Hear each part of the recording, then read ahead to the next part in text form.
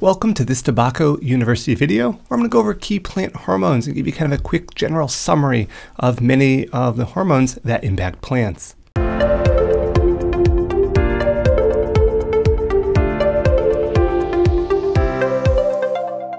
All right, let's get into those key plant hormones here. So first off, I want you to understand that there's many plant hormones. There's not just one, there's not just two, and even within the couple categories, there's multiple that may fall under that same category.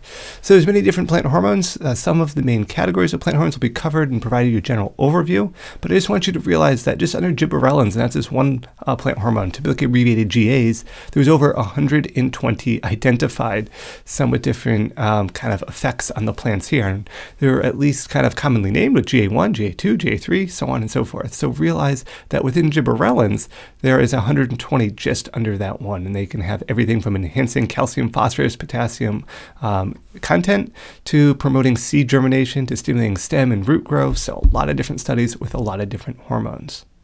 Now, also the interaction with all these hormones, that can get very confusing. So I tried to provide a little couple summary charts here where we can see some have inhibitory effects on others, some block others. Some also kind of promote others or work synergistically together. We kind of get all these crazy kind of interactions that may occur. So this can get confusing. Not going to spend a ton of time on all the complexities. I want you to realize that there is a lot at play here. We're going to focus on just the basics.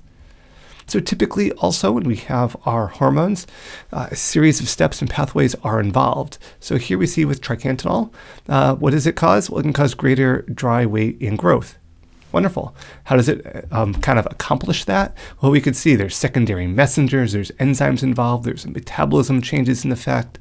There's this kind of cascading effect that while we have one thing that creates one result, it goes about it in many different pathways and it impacts many different aspects of the plant.